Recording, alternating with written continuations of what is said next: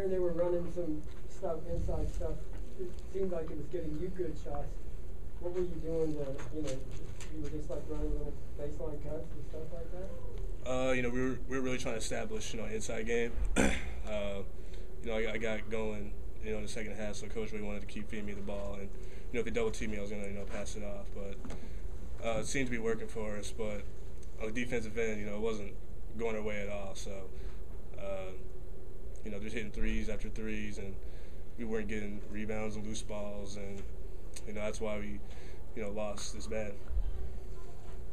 Coach was talking about how he thought this might have been too big of a stage for some guys. I mean, I know you played in some big games in the Big Ten, but did you say anything to your younger teammates about what to expect against a team like Kansas? At halftime, we were saying, we can't play, the name that's on the jersey. They're just, like us. They're like any other person. And I feel like some guys, some of us, maybe it was kind of big, but we're still young, we're a new group of guys.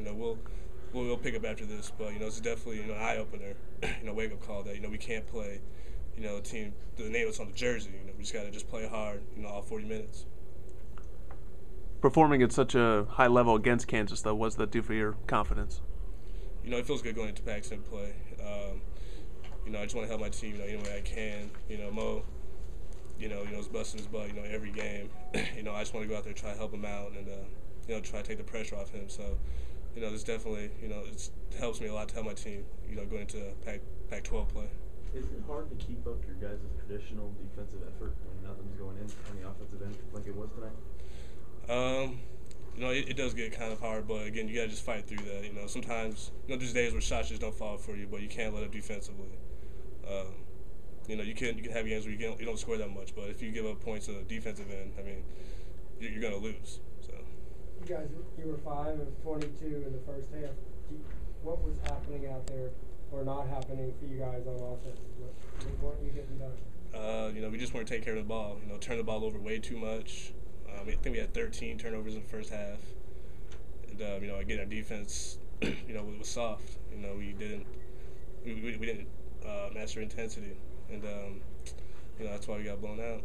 It didn't look like the shots that you guys were getting a lot of good shots when you did go. You had 22 and not too many good ones.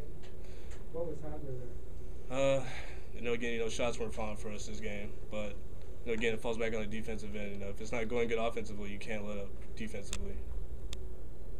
Are you guys kind of happy to get a break now? Because you've got a tough schedule here and get a little time off before Pac-12. No, I think it'd be good for us.